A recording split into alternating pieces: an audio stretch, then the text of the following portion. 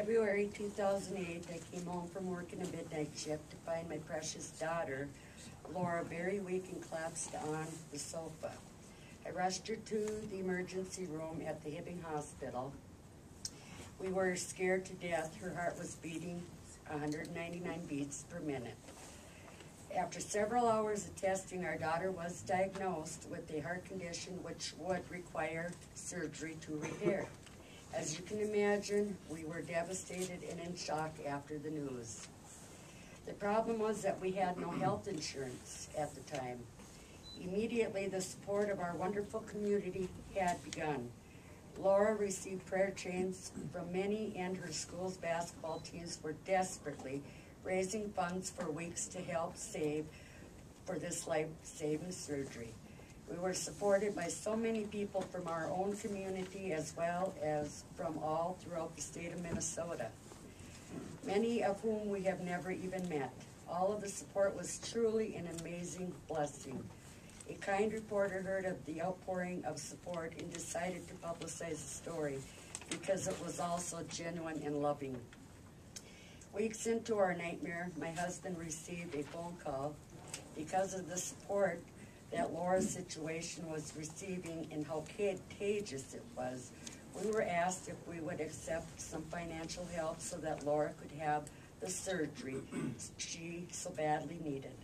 My husband told me the news and I dropped to the floor crying, thanking God for the miracle we had all prayed for.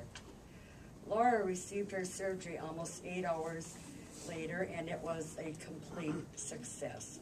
We all cried with joy. The next morning, we were able to meet the kind gentleman who made sure that Laura had the best team of doctors and staff available to her.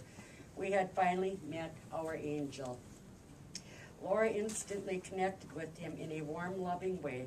It was clear that he cared so much and told me that looking at Laura was all the thanks he needed. It was clear that, it's kind of hard.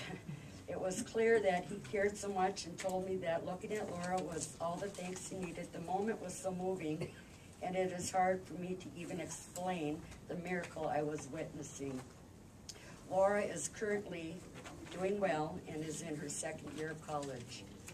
Not only was Laura touched by our angel, but my son, Corporal Travis Griffiths of the United States Marine Corps, has also received compassion and concern from our dear friend.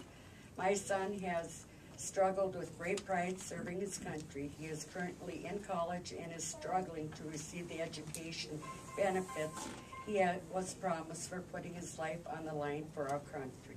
With prayer, we hope it will all be resolved soon.